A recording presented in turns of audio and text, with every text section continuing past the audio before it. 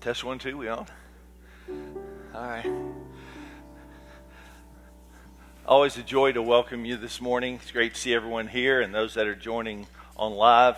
One of the joys of being a pastor is each Saturday or Sunday, people report in that they either will or won't be here and that they'll be watching online. So there's many names we could call out, but we're grateful for those who, every bit a part of our fellowship and our family, but they just can't be here for various reasons. All good. So we miss you guys. We love you and look forward to seeing you very soon. This morning, one quick announcement. Next week we will be voting on the deacons, and you receive something by email and digitally about that. If you have any questions, you can see me afterwards. That'll be next week. And so is Carolyn here? We'll go ahead and let the kids, we'll go ahead and empty the building here.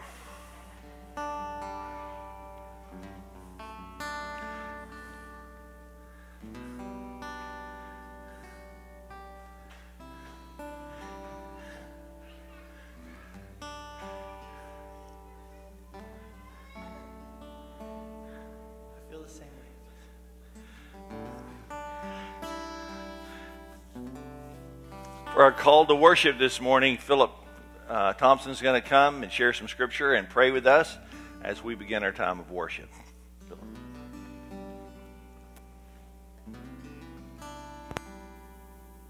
Good morning. I'm not sure we move the mic over here. Maybe that was too far to walk over there. Proverbs 18:15 says, "A prudent man, the mind of a prudent man acquires knowledge." Of course, prudent is simply acting with or showing care for thought of the future. Well, this morning, to start off our worship, I want to read some of Psalm 89. Psalm 89, verse 1 and verse 15 are like stanzas. And 2 to 14, that's the chorus, and then verses 16 through to 18. They're basically a celebration of life, or an understanding or a declaration of life. Verse 1 stanza says, "I will sing the loving kindness of the Lord forever." Verse 15, "How blessed are the people who know that joyful sound." "I will sing the loving kindness of the Lord forever. To all generations I will make known thy faithfulness with my mouth. For you have said," and more than one person is speaking here, "For you have said, loving kindness will be built up forever. In the heavens I will establish thy faithfulness. I have made covenant with my chosen. I have sworn to David my servant that I will establish your seed forever and build up your throne to all generations, or before all generations. The heavens will praise thy wonders, O Lord, thy faithfulness also in the assembly of the holy ones. For who in the sky is comparable to the Lord? Who among the sons of the mighty is like the Lord? A God greatly feared in the council of the holy ones, an awesome above all those who are around him. O Lord God of hosts, who is like thee, O mighty Lord? Thy faithfulness also surrounds thee. Thou dost rule the swelling sea. When its waves rise, thou dost still them. Thou thyself did crush Egypt like one who was slain. Thou didst scatter thine enemies with thine mighty arm. The heavens are thine, the earth also is thine, and the world and all it contains. Thou hast founded them. The north and the south, thou created them. Tabor and Hermon shout for joy at thy name. Thou hast a strong arm. Thy hand is mighty. Thy right hand is exalted. Righteousness and justice are the foundation of thy throne. Loving kindness and truth go before thee. How blessed are the people that know that joyful sound. Because, O Lord, they walk in the light of thy countenance, and in thy name they rejoice all the day. By thy righteousness they are exalted, for thou art glory of their strength. And by thy favor our horn is exalted. For our shield, which is faith, Ephesians 6, belongs to the Lord. Father, we thank you so much for this beautiful morning you've given us. Father, we thank you so much, Lord, that we can lift you up that we can praise you, that we can draw near to you. Father, your words will be spoken today. May they not just rest on our hearts, but Lord, would they dig deep? Would they break us? Would they build us up? Would they discipline us? God, we thank you so much for who you are and your love for us in this generation. And Father, I pray, Lord, that we seek your face daily. Bless us this morning. Bless the instrumentation. Bless the music, Lord. May it glorify you, and may we glorify you with our hearts, our thoughts, and our minds. Amen. As we enter a time of worship, let's stand and sing. We're only here for one thing, and that's to worship our God, Lord and Creator, Savior of our soul.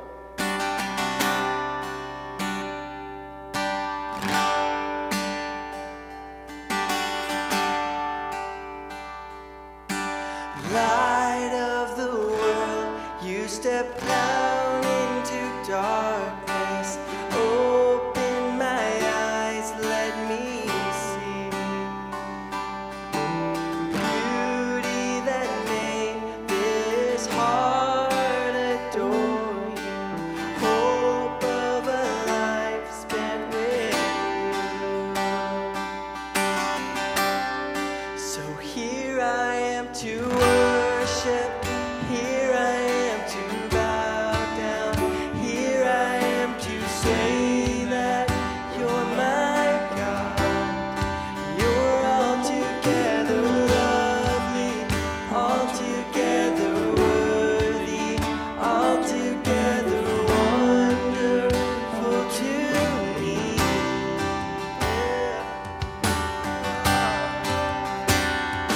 You are King of all days, oh so highly exalted, glorious in heaven above. Oh, humbly you came to the earth you created, all for love's sake we gave you.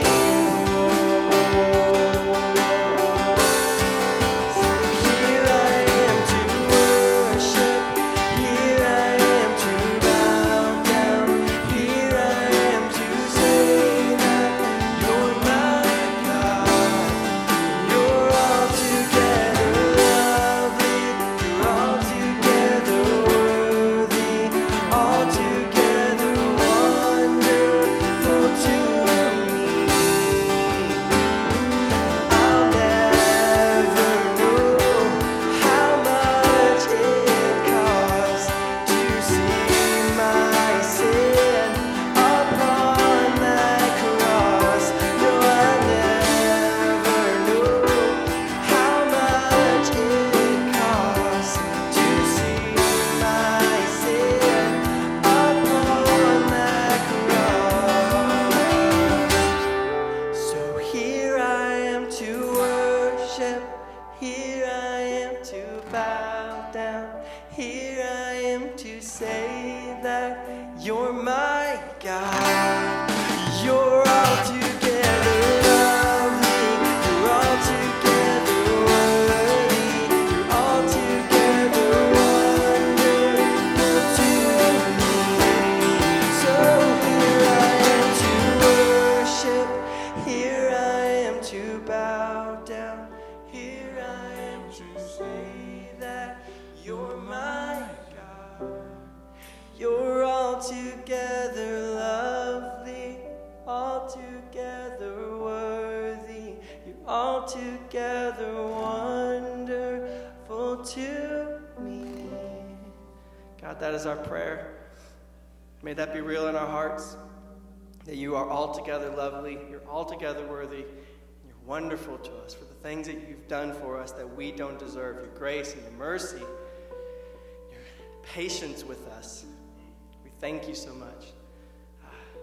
As we enter a new season of learning, as we've finished one book and we're learning some new things, may you keep us focused Keep us alert and ready and eager to hear what you'd have to say to us through your word. And may your Spirit move, convict hearts, and change lives. Open our eyes to the things that you want us to see. It's in Christ's awesome and holy name we pray. Amen. You guys can be seated.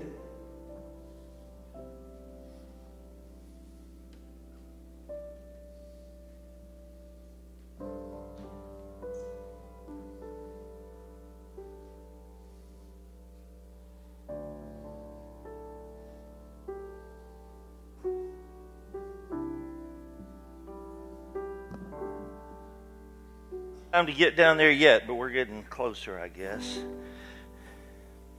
Now, right now, people on Facebook are hearing my voice, and they're in the kitchen getting together a bagel or a donut or something, kind of listening to the worship, waiting for the preaching to start. So now they get to run back in there with their coffee and orange juice and have a seat.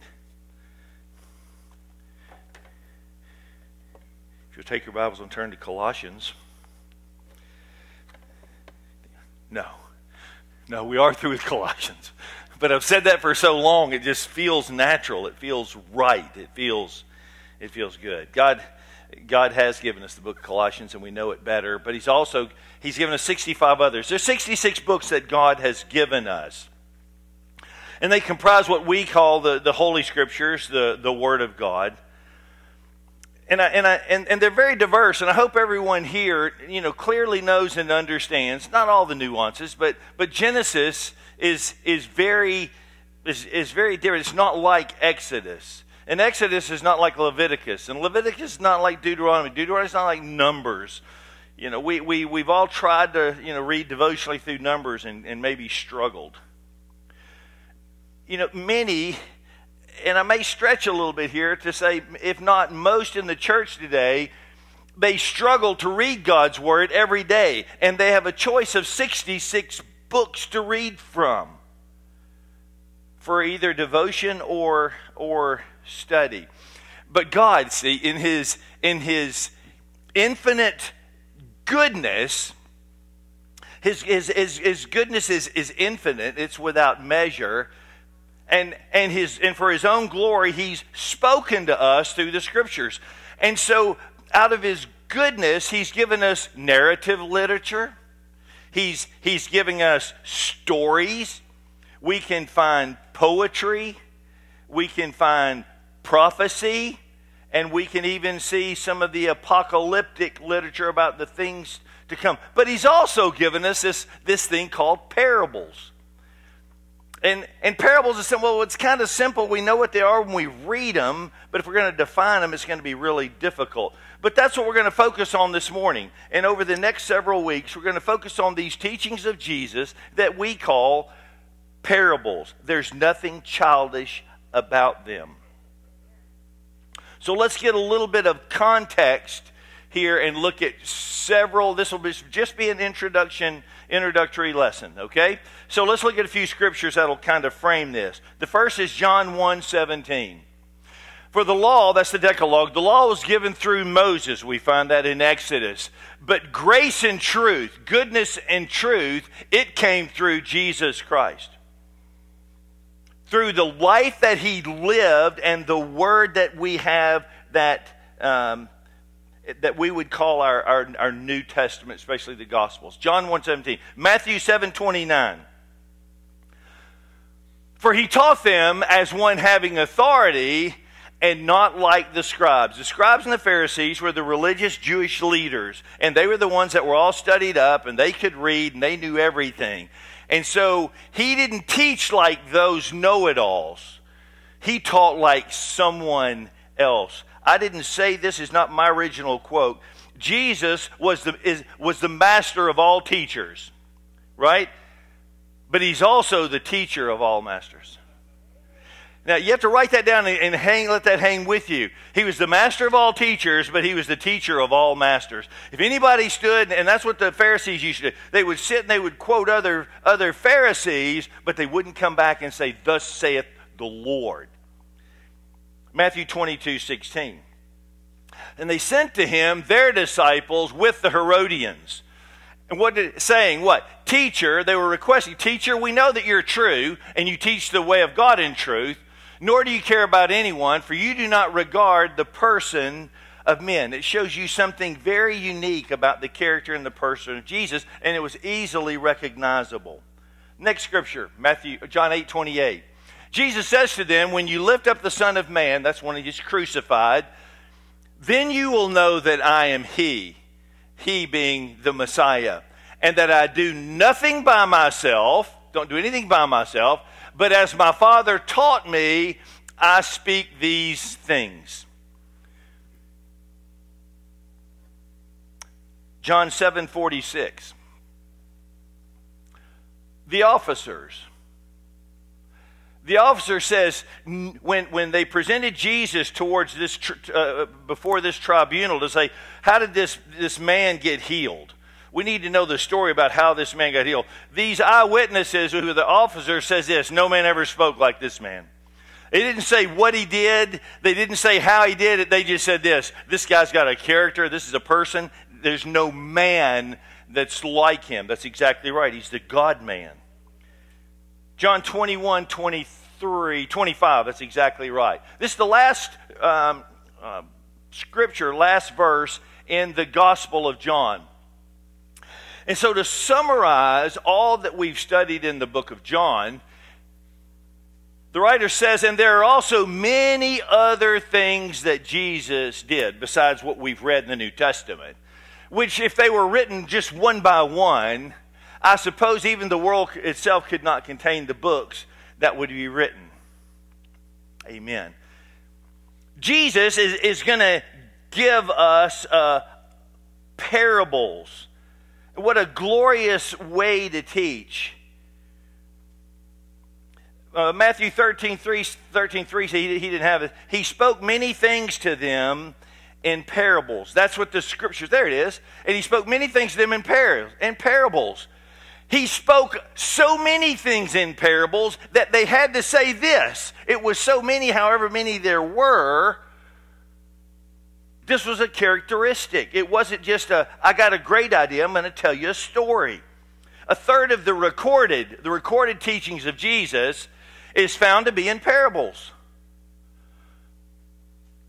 I can't recall exactly which gospel it is, but there's 38 parables and 36 miracles. There's more parables than miracles. And we all think, well, gosh, Jesus did so many miracles. And probably of all the things that you right now remember about Jesus, if I were to give you a little quiz, you would tell me something. You would know those answers that come from the parables than the other scriptures. So let's continue to lay this foundation about parables, because we're going to look at it from various vantage points in the coming weeks. These parables were ingeniously simple words. They were simple word pictures that had a very profound spiritual lesson. He would say something about something in everyday life, and then suddenly it was like, all right, here you go. Wow. We begin to see something that's very deep and true spiritually. They were everyday stories. And they were everyday stories that everyone relates to. There was nobody who would sit back and say, what's he talking about? Regardless of what region he was teaching in. Now, they didn't understand many of the truths because they were deep and they were hidden. But they understood the story, and that's what piqued their interest about what's the truth that Jesus... And why is he doing it this way? And he's doing it this way because we'll never forget. And I'm going to show that to you here in just a moment.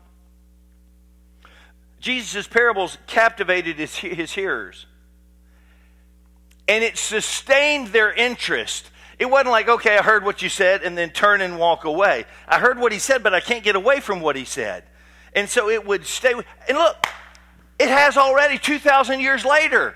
We still go to the parables. That's right. We still go back to the parables. Man, I've read that and I've known it, and it's simple, but I'm still learning things from it. Jesus was the master storyteller. And it wasn't because he was talented. It wasn't because of his voice, however it sounded. All right, he is the master of all things. Storytelling was one of them.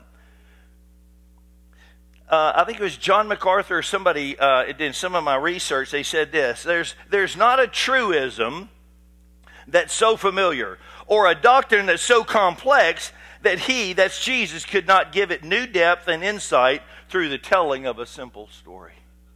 It was almost like, well, why didn't you say it that way in the first place? Why did he just always tell stories?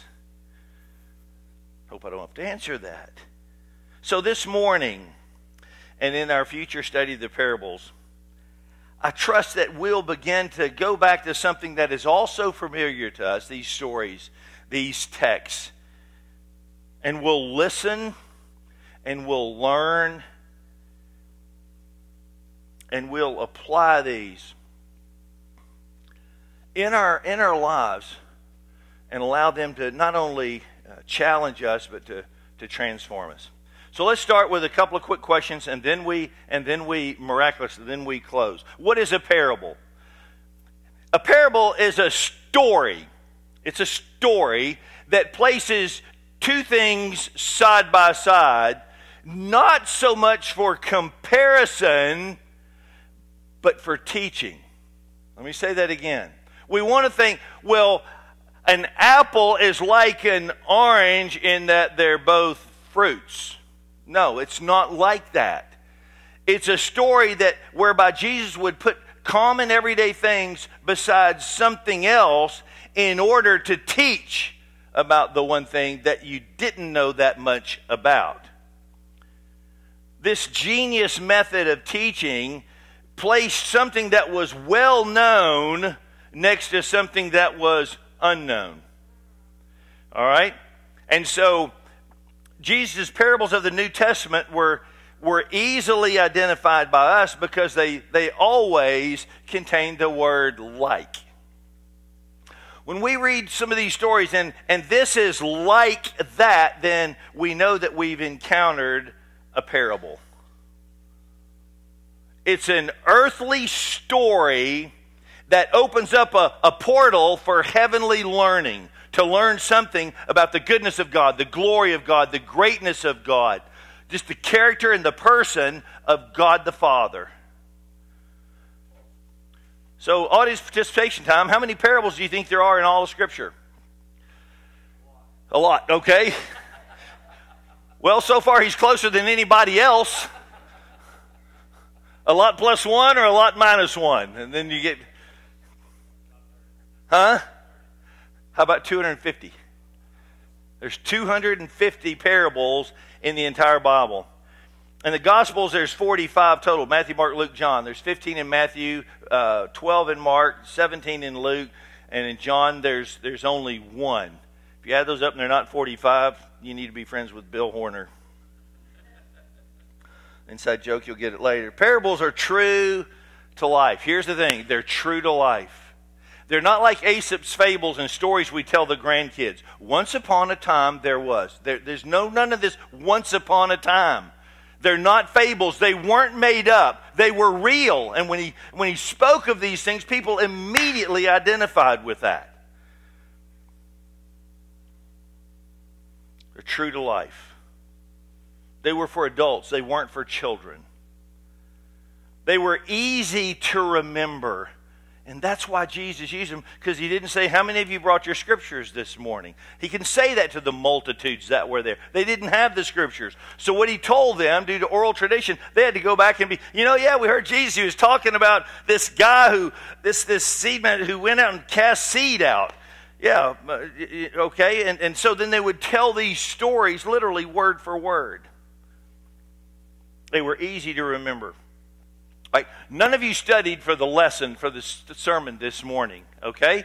But to show you how easily these things are, and this is one of the hardest of the parables, there were, in one of Jesus' parables, he talks about three lost things. What are the three things that are lost? A coin, what else? A son, and what else? A sheep, that's right. Now, see, you didn't even study that, and everybody said, I knew that. I should have spoke up. I want to impress the preacher. I knew that. And you know that because, well, you've heard it 1,000 times before. And it's one of Jesus' parables. And you know far more than that. You know how many soils that they were sowed on. The power comes from the fact that when you hear the parables, you recognize this. Well, that's right. That's the way it is in life. He never told a parable and said something. What world's he living in? He must be from Palestine or something. He's not from around here. Nobody talks like that. Nobody uses that. Everybody was familiar with it, and they would say, that's the way it is in real life. I've said this various times before. Things aren't true because they're in the Bible. They're in the Bible because they're true. Right? People encountered things about God, and they said, you know what? Not only this needs to be written down. And so, just because it comes out of this book doesn't mean it's true. It's in there because people found, man, that's where life is. That's where we can learn and grow. And so, that's what a parable is. And so, we're going to be comparing these things in the weeks to come. Maybe not so much next week as the week following. So, what is the purpose of the parables? If we know what they are, what was the purpose of them? Well, it wasn't just whatever. Something good might come out of this. So to get an idea, let's go to Matthew chapter 13. Hope some of you may have even already turned there, knowing that this is what we're going to find. We're going to read verses 10 through 17. This is the word of the Lord. Let me read from mine here.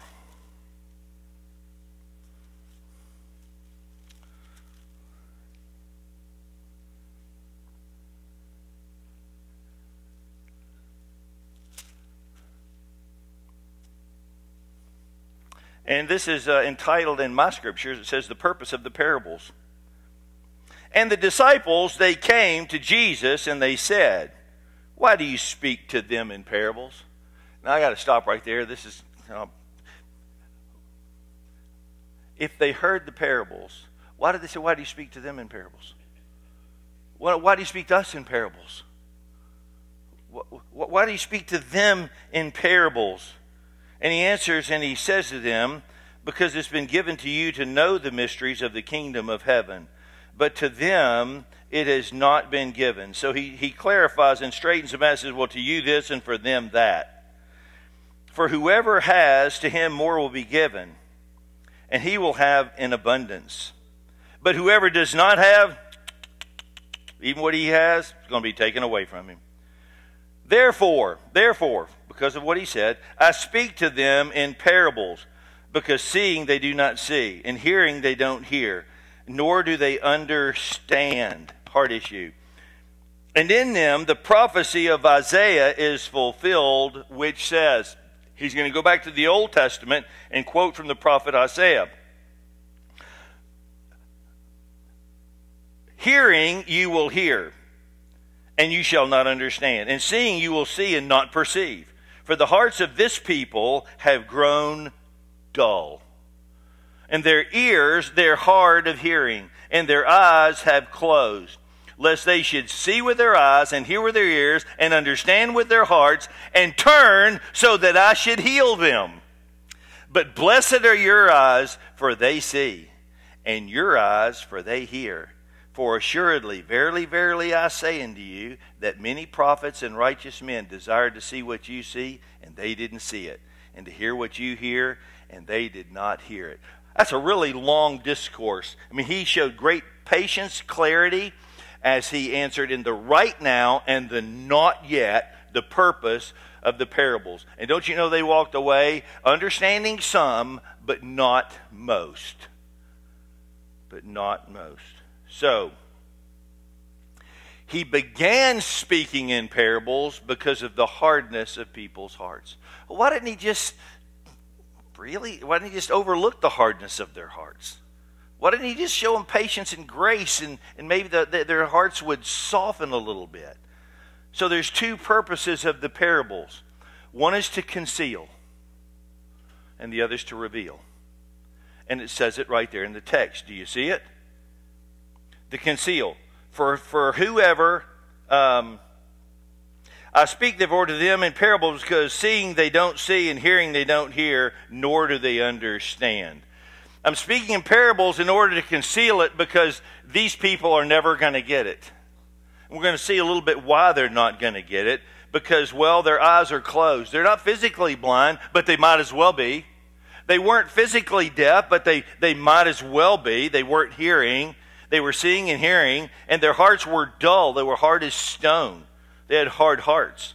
And so from those people, when Jesus made these comparisons, the truth was concealed. They were a part of the crowd, but that's about all that they were a part of. They were curious and maybe nothing more. Because, see, really, they were around in order to have their needs met, get some food, like the feeding of the 5,000, or to see or to receive a miracle. So to some who were apathetic and ignorant, it was concealed. And so he used parables to do that. The second reason that he used them was in order to reveal and to teach them. Remember, it's all about teaching. He used them to teach things about the kingdom of heaven. And we see that in verse 11. Because it's been given to you to know the mysteries of the kingdom of heaven. That's why I'm going to tell you these parables. Things yet unknown are going to be made known, and you're going to be some of the first people to grasp this and hear this. Get ready.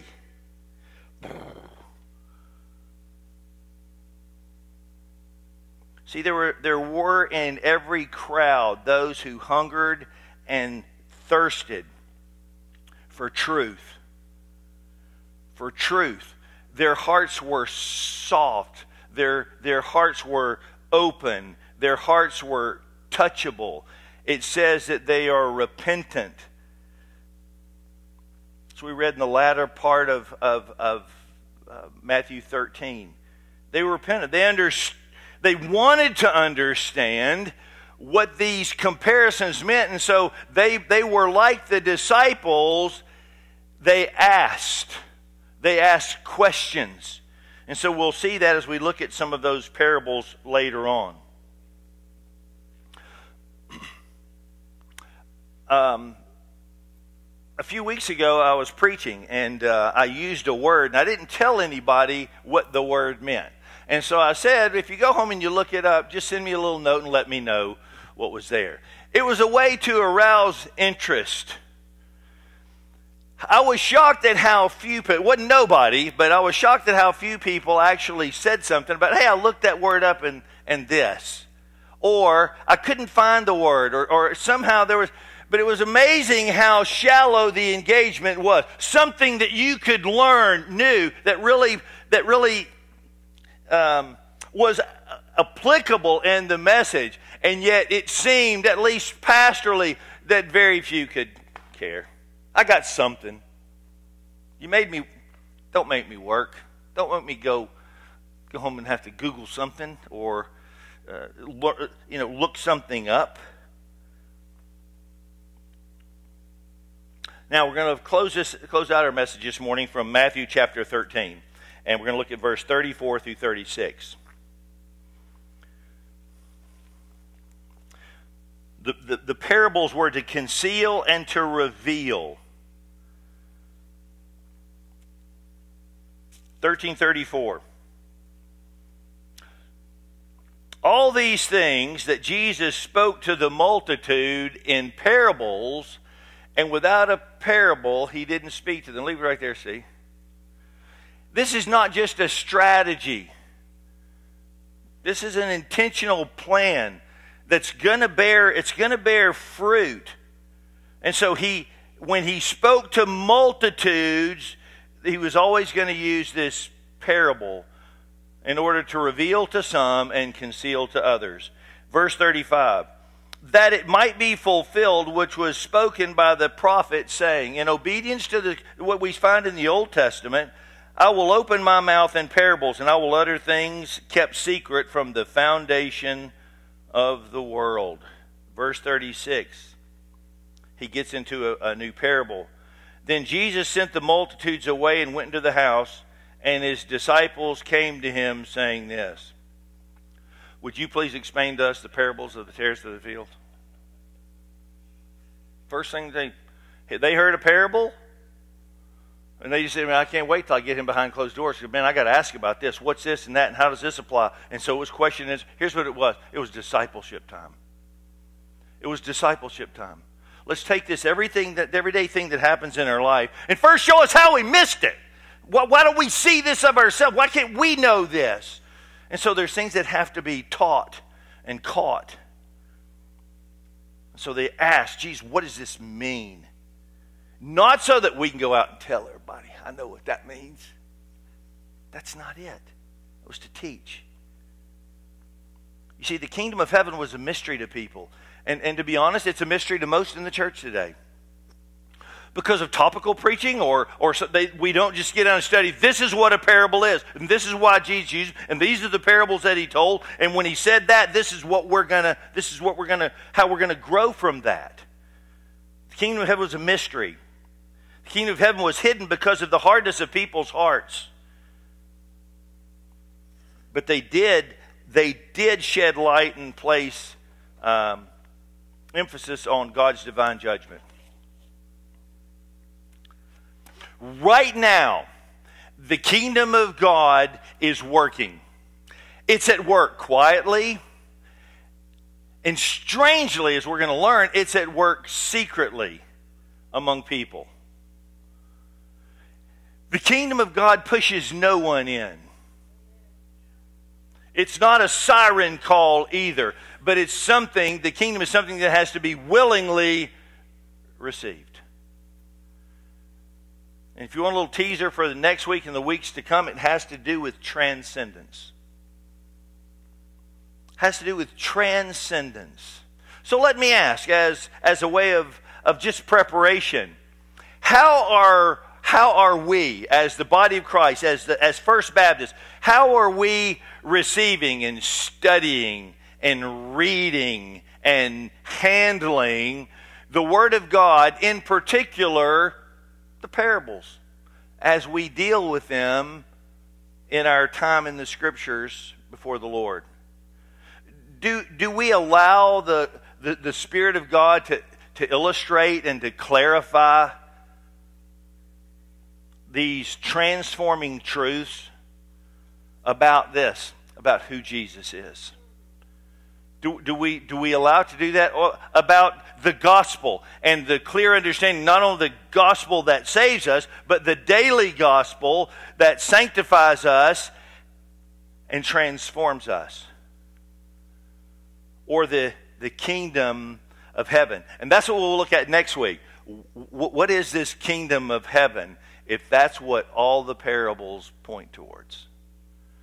Oh, this is a story about that, and that's a story about this. No, they're all about the kingdom of heaven. And so there are more than stories to consider, and there's certainly more than just puzzles that we're going to try to solve. Philip's reading, he had no real idea what I was going to say. He had no copy of my transcript. But here's the sobering part. And I said to Cheryl, I'm really excited about the message. It's really going to draw people in a point right up to the end. And here's the hard part. They declare divine judgment. That's what they do. In a simple, clear, this is like this, it's going to create divine judgment. It's going to reveal to some here and some there, you're in, you're out. You're in the kingdom, you're not in the kingdom.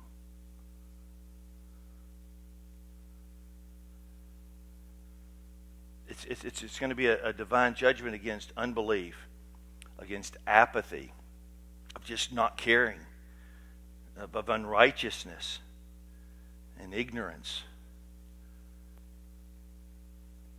Divine judgment. See, apathy is to know and to not care. All right? If somebody's apathetic, well, they know the truth. They just don't care. It's not going to do anything about it. But, there's others that are in ignorance. They don't know. And so they don't know that they don't care. They just out of their ignorance, they're under divine judgment. And so we're going to see and learn that these parables were given to us to arouse us and get our focus away from and off of, as we preach to it all through Colossians and the Gospels. There's two kingdoms that we're always living in. This little kingdom of ourselves. And we're enthroned and we're trying to make our kingdom work. And then there's the kingdom of God's dear Son. And so we want to live in a foot in that one and a foot in this one. But we can't do that. And so gloriously through the parables, Jesus is going to show us what this kingdom of heaven is. And give us an invitation. But more than that, he's going to drop a rescue line. He's going to bridge that by giving us an invitation. If you're tired of living in that little kingdom of your own, there's another kingdom. And I'm inviting you to it. And I paid the price for your passage and your pardon. It's about his kingdom. After all, Jesus tells us again and again and again, that's what we were created for. We were created for God's kingdom, but we keep trying to make it work in ours. And then we invite God into ours. Come over here, God. Over here and help me here. Why? When I have this over here. Matthew 6:33. Anybody know Matthew 6:33? Anybody spit that off? All right. Seek ye first the kingdom of God and his righteousness, and all these things will be added unto you. Boy, that's a promise. We all know that. Seek ye first the kingdom of God. There's one word missing. What is it?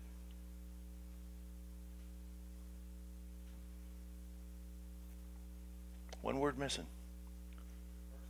Huh? Anybody looked it up?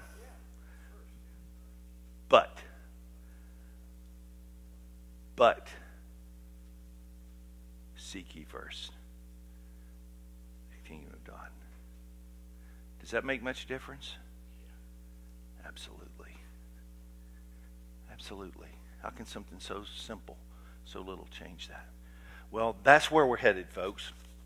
I trust that you'll start to pick up the scriptures, and I'll try to maybe let you know a little bit ahead of time which parable we'll be focusing on as we do that. But this morning, as we close out with several songs of worship, we flip the order this morning, not to try something new, but we'll run like this for a while. It'll give us more time to consider and ponder what it is that the Spirit has said and taught this morning, and that we find in truth of the worship. So let's close in prayer, and Philip and the worship team will come and close us out.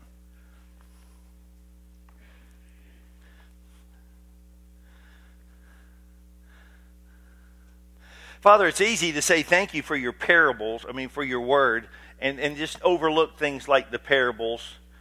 And so we're with anticipation, with eagerness, and even with excitement that comes not in the flesh, but by way of your Holy Spirit. We're excited to begin to learn more about this kingdom of God. We know how things are going in our kingdom. And they're not real good right now. They're not great right now. We kind of feel out of control in our kingdom right now. We're kind of powerless to do some things in our kingdom right now. And so we're not just going to experiment. We're not just going to consider. Lord, we're going to discern. And we're going to act upon the invitation to seek first your kingdom. Your righteousness, trusting you to add what we cannot add with our own hands and our own effort. And so that's our desire, that's our plea, that's our prayer that we offer in Jesus' name. And all God's people said, amen. As we enter a time of worship and response, let's stand and sing through the things that we'll learn over the next few weeks. we will learn nothing, we will know nothing more if it not for the Spirit moving and opening up our eyes and ears. So it's Him, it's in Christ alone, it's in Him we put our trust. He's our foundation for what we're going to learn. So let's praise Him.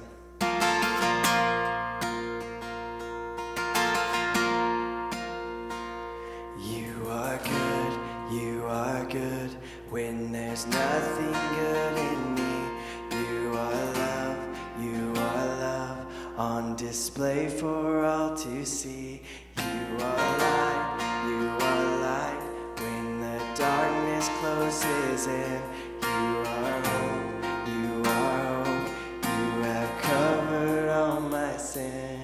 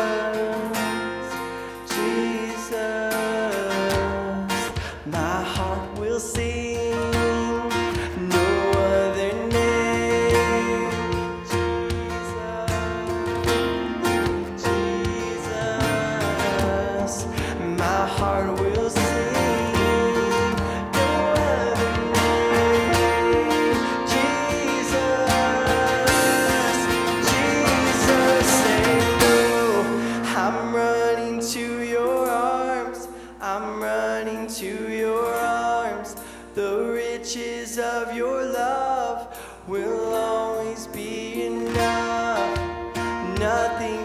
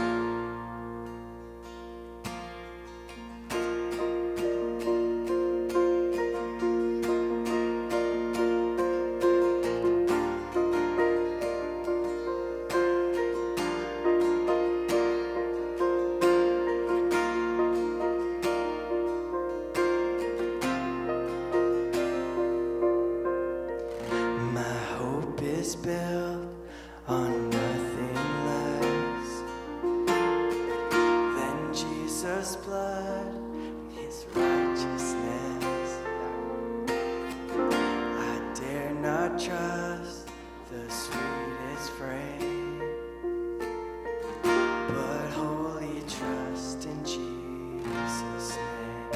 Amen. My hope is built on nothing less than Jesus' blood and righteousness. I dare not trust the sweetest frame, but only trust in Jesus' name.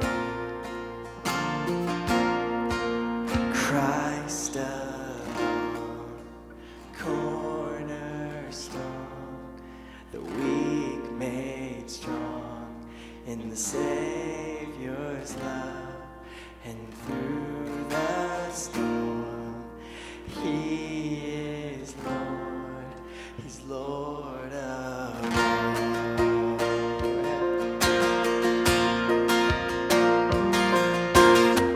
When darkness seems to hide His face, I rest on His unchanging grace.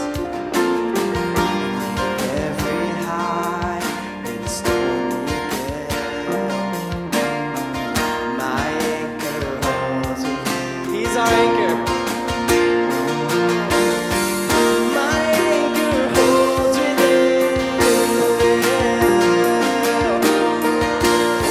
Oh, Christ alone, cornerstone, the weak made strong in the Savior's love, and through the storm, He is Lord, He's Lord of all.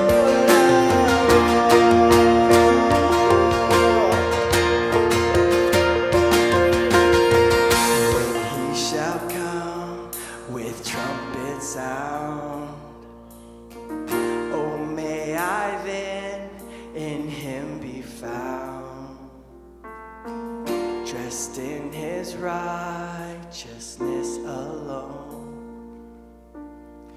faultless to stand before the throne. Nothing that we have done, but it's in Him. It's what He's done, His work. It is finished. That's amazing. It's Christ alone, cornerstone, the weak made strong in the Savior's love, and through the storm, He is Lord, He's Lord of all. It's Christ alone, cornerstone, weak made strong in the Savior's love, and through the storm, He is Lord, He's Lord of all. Amen. I love doing this song. It's one of my favorite old hymns. It stands the test of time because it speaks of truth that we need in any time, whether in darkness or in the light, and on the hilltop or in the valley.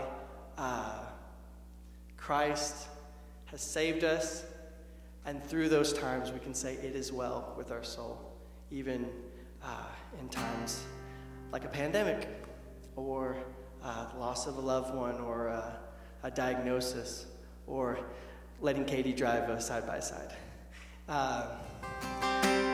In all things, we can say it is well, not from our own power, our own strength, or our own anything that we can muster up, but it's in Christ alone that we can say those things. So when peace like a river attendeth my way, and when sorrows like sea billows roll,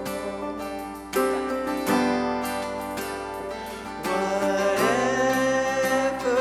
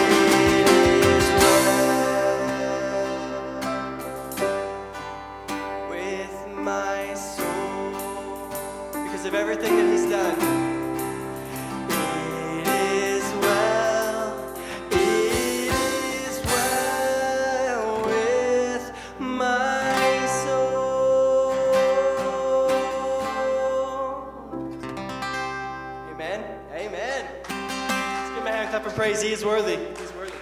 All right. Have a seat just a moment, please. The Lord didn't give me a benediction. I thought, well, okay, we'll see what He has planned. He had something else in store. And so as we were singing, Ernie and Angela came forward, and they said, we'd like to join the church this morning. And so we don't do an advertisement for that. If God's got a place that He wants people to be, they'll know that, and they'll reveal it to us rather than us trying to reel somebody in or do something like that. And there are others who are in the process of becoming members of the church. You don't have to jump through hoops or anything else. You just have to let us know that, and then we'll do what we'll do the preparation. We'll teach a little class, and then we'll. But this morning, I'm going to ask Ernie and Angela to come forward, if y'all would. And I'm grateful that they just came up and finally just said, Bill, what's something we need to do? You think, well, it's social distancing. You can't come up here and love and hug on them, but you can come by and express to them gratitude for their presence. They're here every Sunday over here. 2 grandkids, Zach and Jackson and Angela as well. And so here's my man.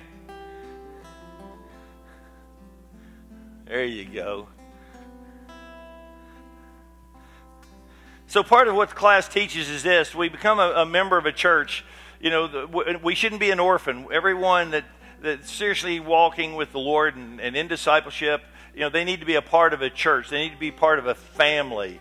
There shouldn't be any orphans. And so they've come, and in coming, it's not just to come and worship, but they're coming in order to state by their presence here that they're willing to give their time, their talents, and their gifts in the service of our church, our community, and the Lord. And so we have a responsibility in return to love them and encourage them and to walk with them as we walk together. That's the work, the walk, and the witness and worship. So we're grateful for your response to the Lord that says, whoever so will, come. And so we receive them by faith. We'll also present them later with some others after they've gone through our new members class. But if you rejoice in their decision to become a part of our body and family, even though they sit there every Sunday, would you say amen? Amen. All right. Make sure you come by and at least from a distance, greet them and let them know where. I tell you what, maybe we'll do that outside. And they can just do it as they walk outside. It'll be a little bit easier. So if you stand, I'll close this in prayer. Father, it's mornings like this that it's worship like this where we see you're always at work. Through a hymn, through a stanza, through a scripture, through a sermon, through an example of someone like the Fords coming, wanting to do more than sit and listen and sing, but to serve and to give and to go. And so for others who are in that process, oh God, I pray that you would give them peace and discernment, and that they too would step out and even during these strange times become a part of a body that's growing just like your kingdom. So Lord, with gratitude and thanksgiving, we thank you and we praise you for all that you have done this morning and even more that you're going to do, because you're God, and it's all for your glory that we pray this prayer in Jesus' name. Amen. God bless you.